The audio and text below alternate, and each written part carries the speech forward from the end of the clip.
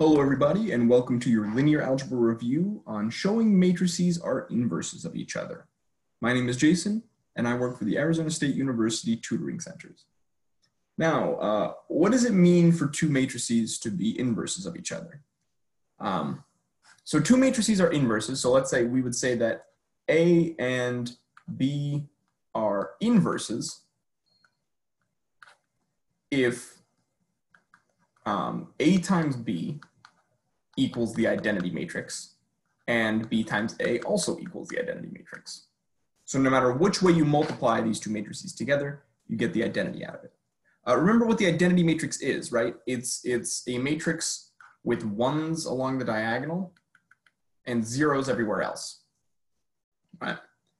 So there are tons of different quote-unquote identity matrices, right? They just depend on how many dimensions you're working with, right? Like you can have the 2x2 identity matrix. You can have the 3x3 identity matrix. You can have the 4x4, the 5x5. Everyone knows which identity matrix you're working with depending on the dimensions of these guys that you're multiplying, okay? So let's go over some facts about inverses that'll help us in this upcoming problem. So first things first, first fact, only square matrices have inverses. Okay, so only matrices that have the same number of rows and the same number of columns have inverses. So you cannot have a matrix that has 2 rows and 3 columns have an inverse. It's not possible. Okay, only square matrices have inverses. Second thing, not all matrices are invertible.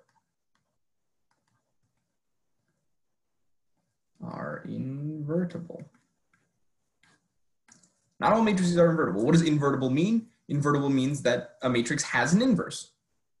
So the inverse, in this case, the inverse of A is B, and the inverse of B is A. They are inverses of each other.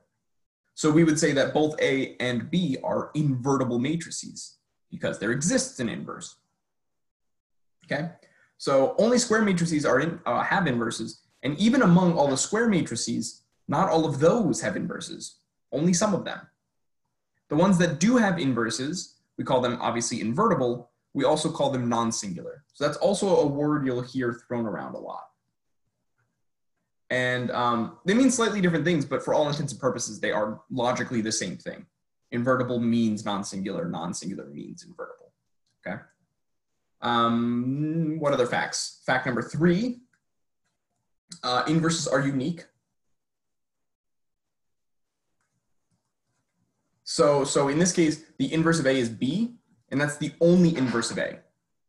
There doesn't exist any other matrix that counts as the inverse of A, okay? So as soon as you have one inverse of your matrix, that's the only inverse that exists for that matrix. And then the last fact, and this is useful, this is going to become useful to us in computation. As long as you're dealing with square matrices, so for square matrices,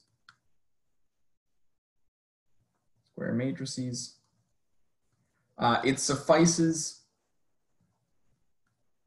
to show only one multiplication. Oh gosh. It's close enough. It suffices to show only one multiplication.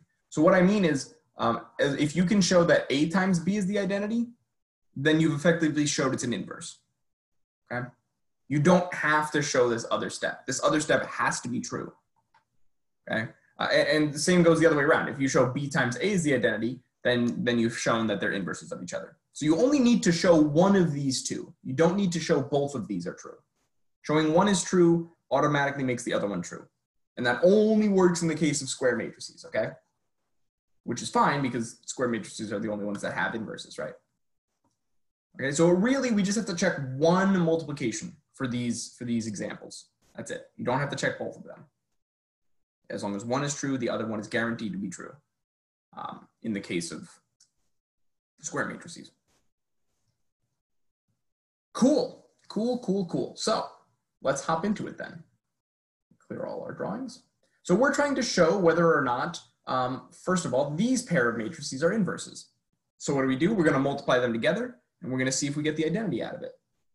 So A times B, that is 4, 3, negative 7, 2, times 2 29ths, negative 3 29ths, 7 29ths, and 4 29ths, which equals, so again, you do rows by columns, right? Rows by columns. So 4 times 2 29ths is, that's going to be 8 29ths plus 21 29ths. That's our first one. Then our next column gives us negative 12 29ths plus 12 29ths. And then we move on to our next row. So we get negative 14 29ths plus 14 29ths. And then we move on to our last column, gives us 21 29ths plus 8 29ths. And we go through and do the math. 8 29ths plus 21 29ths is 29 29ths, which is 1. Negative 12 plus 12 gives us 0. Negative 14 plus 14 gives us 0. 21 plus 8 is 29. 29 29ths is 1. Hey, this is the identity. Woo! So we showed that it works for A times B. The other direction also holds, right? That's what I was saying earlier. We only need to show one direction. As long as one direction gives us the identity, the other one will automatically also give us the identity, which means these two matrices are inverses of each other. So yes, they are in fact inverses. Cool, let's move on to the next one. Clear this off. So this one was a check. So let's try it out. Let's do C times D. So we have 1/4, 1/2, 1/6, and 2/3. It's a terrible looking 1/2. It's just a squiggly line. There we go, 1/2, much better. 4, negative 6, negative 2, 3. So let's see what happens. So we take our first row, and we're gonna multiply by our first column. 1/4 times 4 is 1. 1/2 times negative 2 is -1. We don't really have to go much further than this first multiplication, right? Because we automatically see our top left corner is 0. So that's definitely not the identity. So we don't even have to do the rest of the multiplication. Whatever it's going to end up being, we automatically know it's not going to be the identity. Just because that top left is not a 1. So this one, they are not inverses of each other. And remember, just as it suffices to show one direction gives you the identity, it also suffices to show one direction does not give you the identity, to show that they're not inverses of each other. Okay, cool. So part B, they're not inverses. So we have one more left. So first one they were, second one they were not. Let's check out our last one. E times F. We're doing 3 by 3. 1, 1, 3, 0, 2, 4, negative 1, 1, 0. Times 2, negative 1.5, 1, 2, negative 1.5, 2, negative 1, 1, negative 1.